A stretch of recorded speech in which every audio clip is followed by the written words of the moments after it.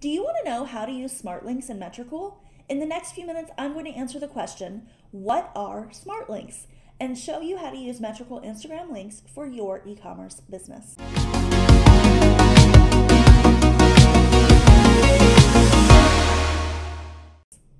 My name is Elise Nelson, and I help tech challenge makers build a profitable e-commerce brand. Thanks for joining me on my YouTube channel where I offer lessons that are 15 minutes or less to help you grow your e-commerce shop. In this short video, I'm going to share with you how to add smart links using Metricool. But before we jump into this maker lesson, I'd love to know if you've ever heard of smart links or Linktree. Have you ever considered using them before? Leave a comment and let me know. All right, so in a few minutes, we're going to discuss whether or not it is a good idea to use smart links for your e-commerce business. And what I say may surprise you. But first, I want to help you create your first smart link. So here we are in Metricool. You're going to click on smart links and it'll say create your first smart link. So we're going to click on that. And over here is going to show you what this smart link is going to look like. You're able to choose a name for your smart link and you can change out the URL if you would like to.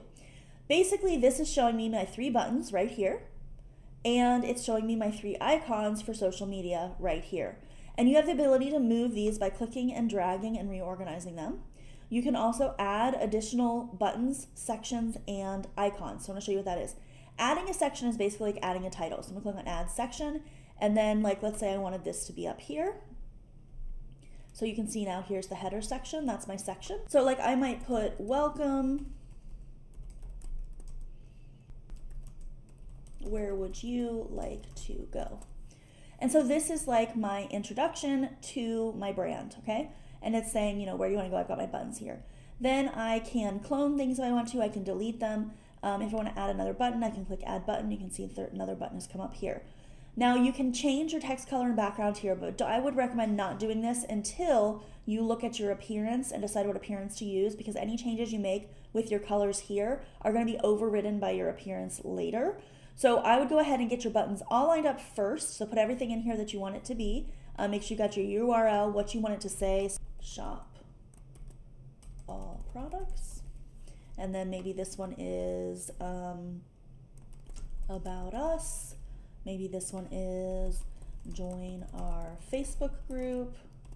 Whatever you want those to say. And then of course change out your URL. You also have the option of disabling these. So for example, I do live shopping shows for my Carry Clips brand. And if I don't have a live shopping show come up, I might want to disable the link so that it's not there. And then when I have one coming, I can re-enable it and put the URL. So that is something that is really nice as far as this goes. So that's where you're going to put all of your buttons and your sections. And then down here, there's several different icons you can choose from. So you can put any of these icons and then put the link for those as well. And then they will show up as these little icons here at the bottom. So that is how to actually add your buttons. That's the button section. You can also go to the media section. So here you're going to be able to import images to show below all of this other stuff. So you can add it from your computer, you can add it from a video, you can add it from Instagram. The easiest way to find these images for me is going to be to add from Instagram. So I'm going to click on that one. And then any of the images from your post, you're going to be able to select them. So let's say we wanted to have these 6 posts, and we're going to hit Add Selected. And it'll actually import these images, and you can see they're showing right here.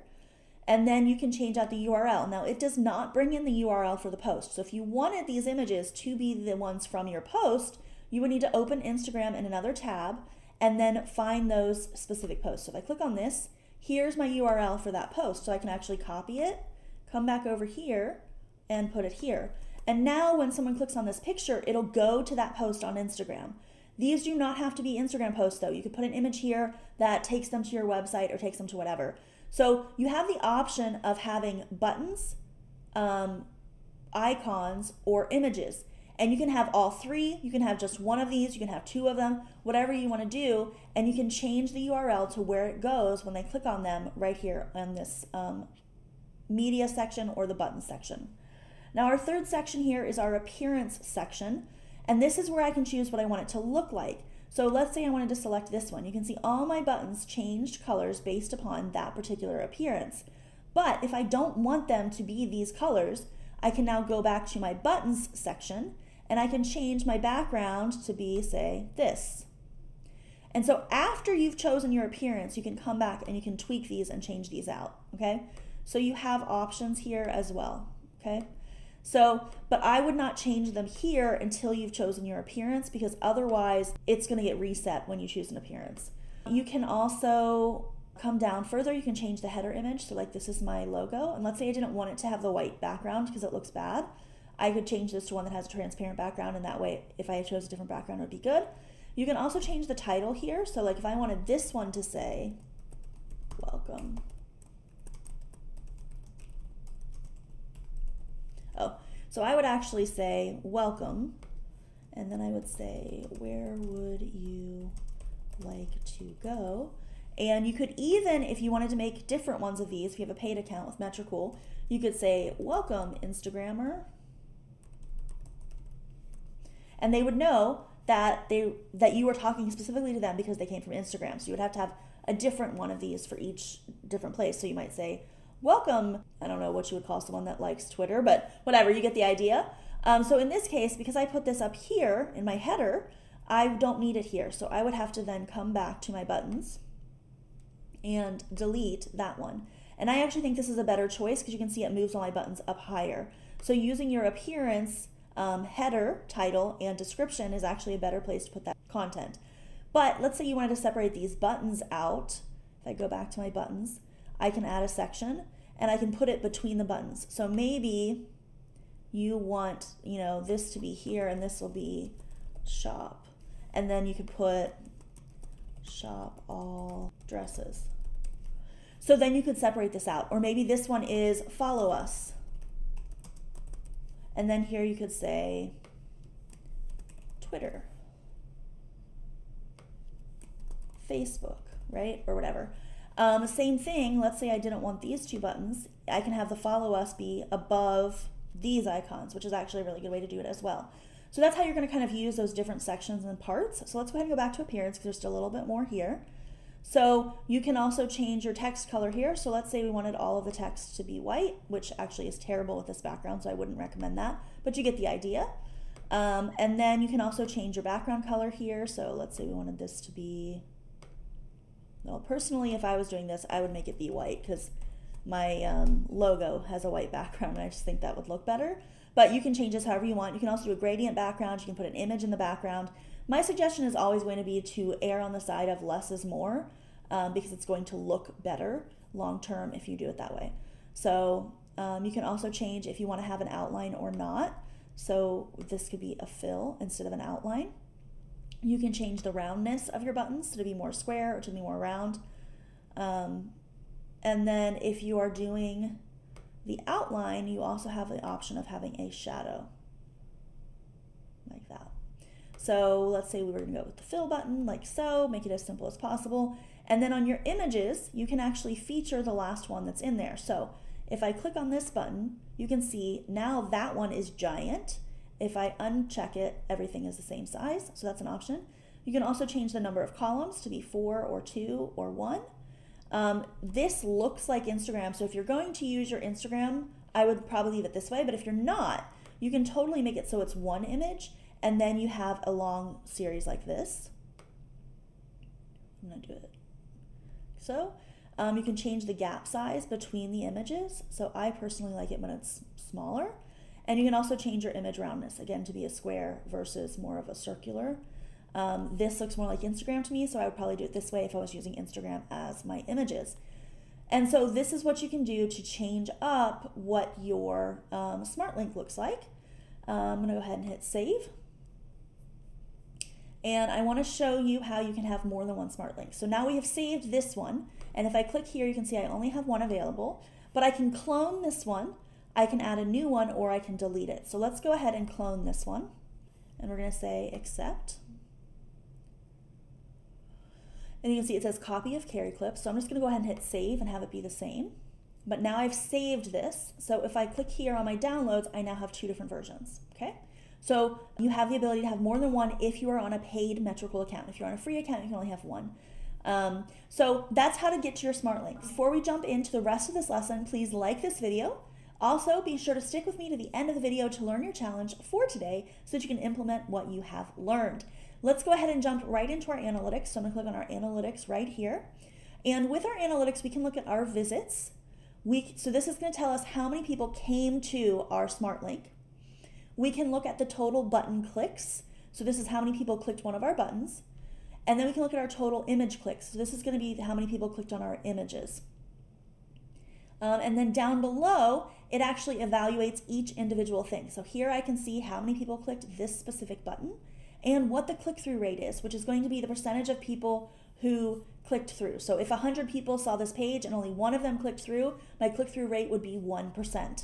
You can also view the evolution. So if you click on that, it will open up and it will show you for each day how many people clicked. So you'll be able to see, maybe you had some big special come out that posted on January 29th, and you have 100 clicks here and then 0 the rest of the days. It's a way for you to tell exactly when people clicked on that. Now, if you want more help with your e-commerce brand, be sure to subscribe and sign up for notifications on this YouTube channel, where I offer lessons that are 15 minutes or less to help you grow your e-commerce shop. All right, so now it's time for the big question. Should you use Smart Links? So I broke this down into some pros and cons so that you can kind of really evaluate whether this is something you want to use for your brand. So the pros of using Smart Links is that you can get individual button or image click data. It's very easy to break down. You can see it very quickly by just looking at your analytics right here in the Smart Link feature on Metricool. It also allows you to have more links than just the one that is allowed for platforms like Instagram. Because on Instagram, you cannot put clickable links on your posts. So what you end up having to do is you end up having to say, click link in bio. If they go to your bio, you only get one place to go. By using something like Smart Links, you are able to take that one link and turn it into as many links as you want. And then finally, this is an easy way to change up your call to action. So you can have that one link on Instagram lead them to multiple calls to action. So one day you're posting about, this specific product that they should buy, and another day you're posting about how they should support this particular charity. And both of those calls to action can be in your Smart Links, even though you only get that one link in your profile. Now, cons of using Smart Links or Linktree or any other thing that is similar to this is that you do not get pixel or tag tracking from your website.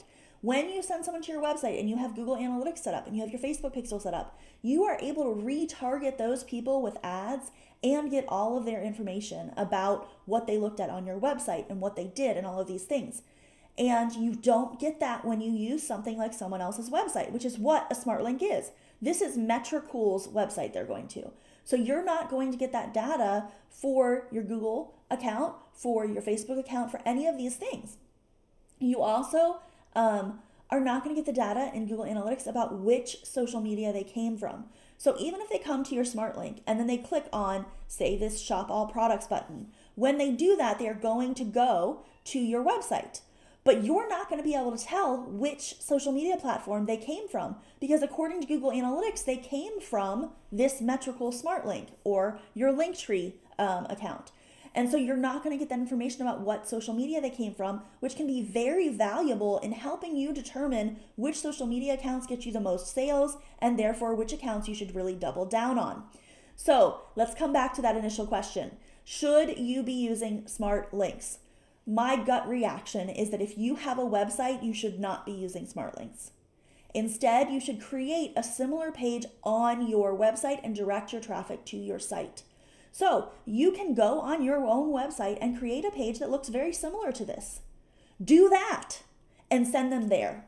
And then when they go to the website, you will be able to pixel them, Google Analytics them. You'll be able to tell what social media they came from, all of these things that you need, that you want to have data on for your business.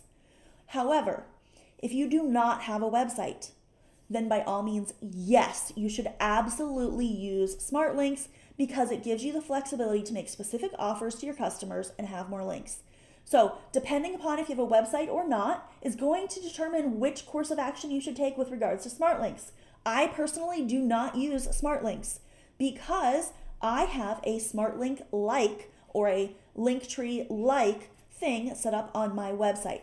Now today's question was, have you ever heard of Smart Links or Linktree? And have you ever considered using them before? Leave a comment and let me know. Make sure that you watch my last YouTube video about how to improve your TikTok marketing strategy using analytics to increase engagement. In the next video, we'll be discussing how to use Metricool messages to manage communications with your customers. If you're ready to give Metricool a try, be sure to click the link in the description to sign up and try the free account right now. Your challenge for today is that if you have your own website, let this Metricool tutorial inspire you to create a landing page of your own right on your website. Make it look like what you can do right here in Smart Links. If you don't have your own website, jump right in and create your first Smart Link with Metricool. Don't forget to live your dream every single day, and I will see you in the next video.